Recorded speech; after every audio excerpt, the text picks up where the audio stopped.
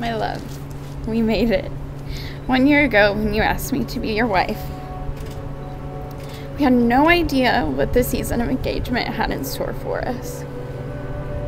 Between not seeing you for 4 weeks because of quarantine, or for changing our venue last minute, I shockingly appreciate all that happened because it gave me more insight on your character. I'm not kidding when I say you were the best man I know. It's okay. There's been much wonder if this wedding would happen today. It's been weird, it's been difficult, it's been different, and it's been uncertain. Way before March, you were waiting, and you were searching, and you were healing, and you were hurting. And in the last 5 months, you've waited, you've searched, you've healed, and you've heard. And in all of that, there was Jesus. Some of the things I love about you is I love you so many things that can fill up this book, but I love you for your relationship with God. I love you for your character and just how much it defines you inside and out. I love you for your outlook on life and the impact it has had on mine.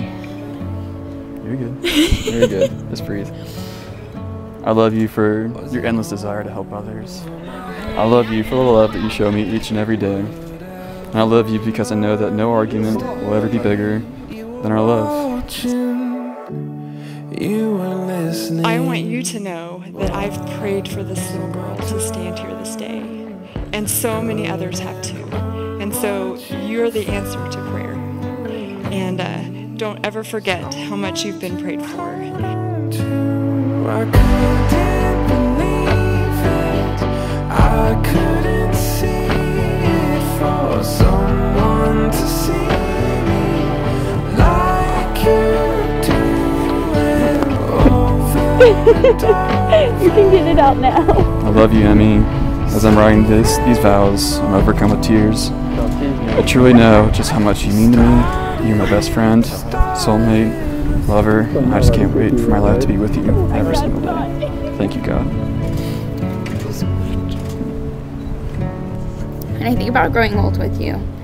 I think about how our love and faithfulness to God and each other will sustain us. We get to be best friends, lovers, and partners until the sweet Lord calls us home. I do and will continue to thank God that you are my man for life. Thank you for choosing me to be your wife. I love you, Jackson James. XOXO, Mrs. James. Thank you so much, baby. I love you so much. So much. Started with you.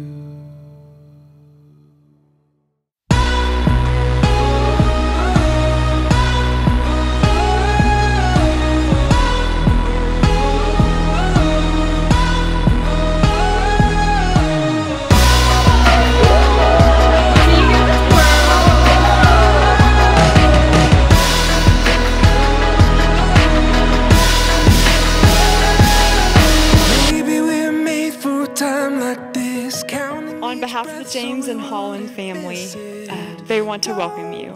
And I believe that families are always grateful when there are people sitting in the pews, but I have to say today, there's deep gratitude for each one of you here. In a crazy time like this, for you to be here means so much. Don't close your eyes. The story's a little fascinating. I won't tell all the details, I guess, but you kind of determined as an Edmond Santa Fe student that you had, or Memorial, you weren't really interested in anybody up at North Edmond. I mean, and that was a line drawn hard in the sand. And I guess through college, you kind of carried that through, and I guess college was almost over, or it was over, and you happened to run into each other, and you might as well have dinner together. And you caved on your thing about North people. And look what you found out, you know? Look what happened. God had a plan. And how cool is it that you are marrying an accountant? A guy in finance is going to have a banker for a father-in-law. That's just perfect. You just can't make this stuff up, you know? That is just perfect. Here with me, stay with me, here with me.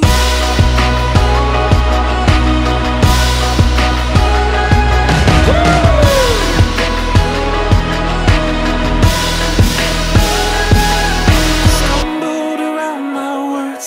You were a blessing our family had been praying for a long time. Being a God-fearing woman and having the size of heart that you have was the answer to every prayer that I gave for Jackson. Jackson never took anything away, and I think that that's something that is such a gift. He only has made me better from all the days forward. Everyone told me before I got married that marriage is hard, and that's true in the sense that you're going to go through everything life throws at you with this person. But I think that the day-to-day is easy if you commit to loving the other person before yourself. And heck, if you can plan a wedding during COVID, you guys can do anything. It is a great pleasure to pronounce you husband and wife. You may kiss the bride.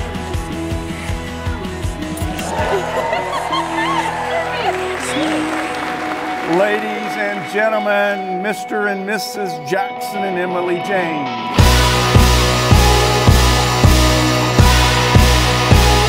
Woo!